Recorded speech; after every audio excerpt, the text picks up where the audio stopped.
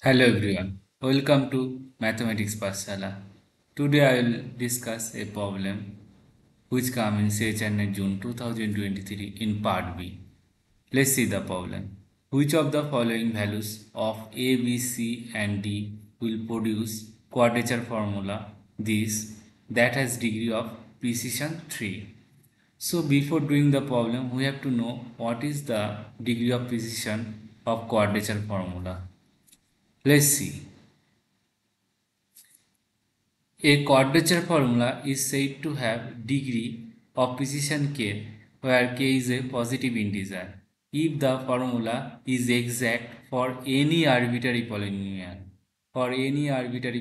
of degree less than or equal to k, and there exists at least one polynomial of degree k plus 1 which the formula is not exact. Here k equal to what is given 3. If I take any polynomial of k degree less than equal to 3, then the formula should satisfy. Okay, that means exact. Okay, so we take here general formula, general polynomial fx equal to a3 x cube plus a2 x square plus a1x plus a0. So what should be f minus 1?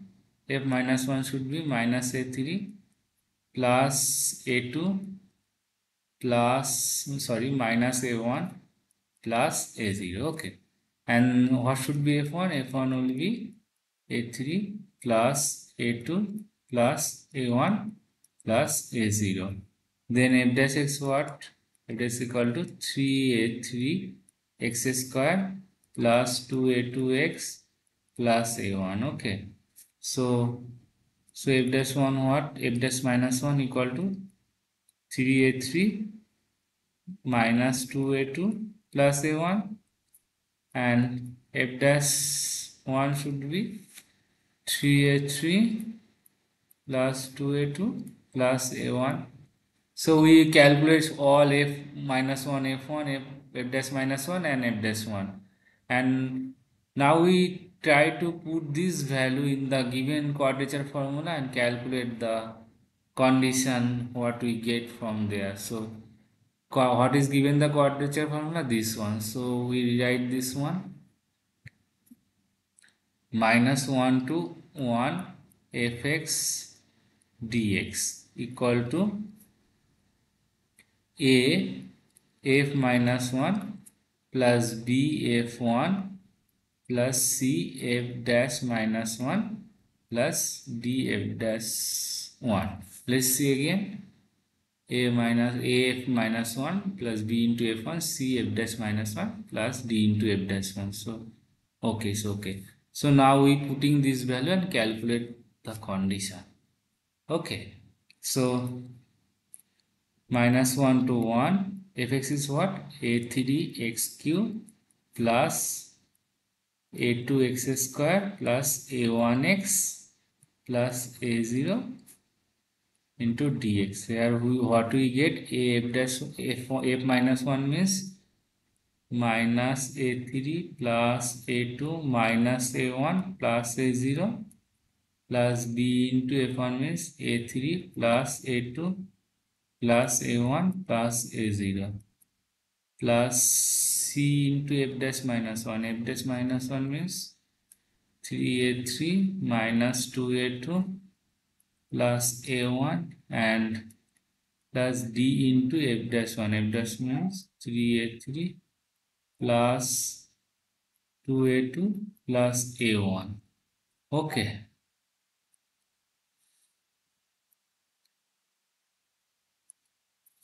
So basically what we get here, if I indicate a3 x to the power 4 by 4 plus a2 x cube by 3 plus a1 x square by 2 plus a0x from minus 1 to 1. Now I want to take common a3. If I here a3 is this a3. If I take common a3, what we get? from this term minus A from this term plus B from this term plus 3C from this term plus 3D. Now we want to take common A2. So from first term what we get? A. From second term we get plus B. From third term we get minus 2C. From fourth term we get plus 2D. Okay. Now I want to take common A1. If we take A1 common, then what we get? What we get? A1 into minus A from the first term, from the second term plus B, from the third term what we get? Plus C, from the fourth term what we get? Plus D, and finally I want to take common A0. A0 is in this term, there is no A0, so basically we get A plus B. In the left hand side what we get? Let's see. If I put my 1 for x, then we get A3 by 4 plus A2 by 3 plus A1 by 2 plus A0. Okay. And minus A3 by 4 minus A2 by 3 plus A1 by 2 minus A0. Right hand side will be same of this one. So finally we get this term cross off, this term cross off, and this term cross off. So we get 2A2 by 3 plus 2A0 equal to what? Equal to, we get A3 into minus A plus B plus 3C plus 3D and plus A2 into A plus B minus 2C plus 2D plus A1 into minus A plus B plus C plus D and A0 into A plus B. So finally if I take equal to coefficient of this term, here we get in the right hand side coefficient of A3 is this, but here is coefficient of 3 is 0. Basically if I equal the coefficient of every term, then we get from the coefficient of A3 what we get? Minus A plus B plus 3C plus 3D equal to 0. Okay, from the coefficient of A2 what we get? From there we get A plus B minus 2C plus 2D. Here we get 2 by 3. So 2 by 3. From the coefficient of A1 what we get? Here we get minus A plus B plus C plus D. Here coefficient of A1 is 0. So basically we get 0. And coefficient of A0 what we get? A plus B. In the right hand side coefficient of A0 is 2. So basically we get this condition.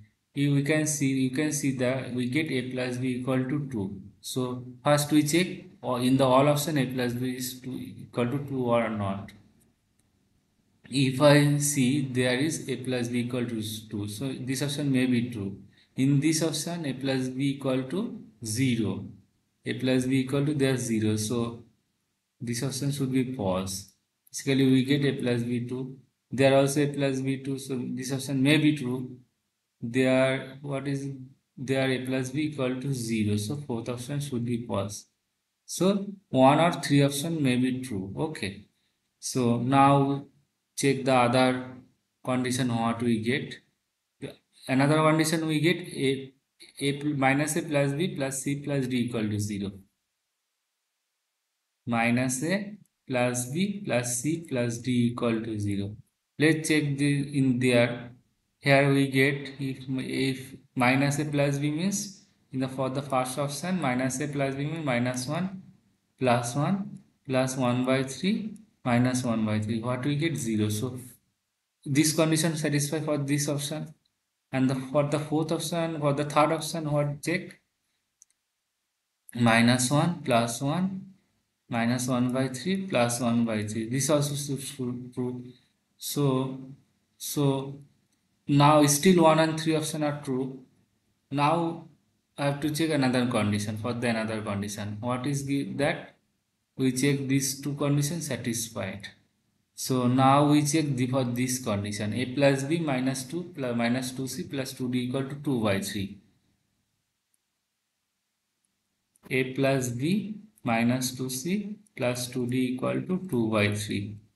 2 by 3. For the first option, if I take a plus b means 1 plus 1 minus 2c means 2 by 3 plus 2d means minus 2 by 3. So if I take common, here we get 2, 3 plus 3 minus 2 minus 2.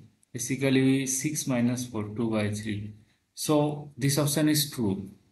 So still first option is true. Now for the third option, check a plus b means 1 plus 1, c 2 minus 2c means minus 2c means plus 2 by 3 plus 2d means plus 2 by 3.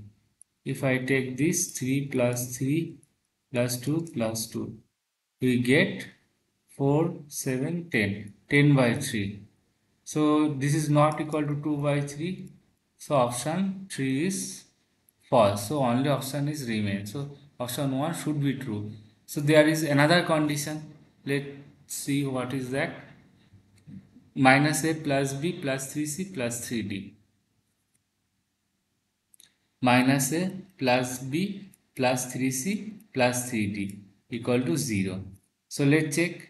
Minus 1 plus 1 plus 3 by 3 minus 3 by 3.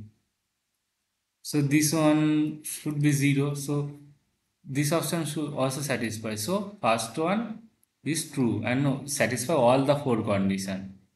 So this is very good problem and very easy problem.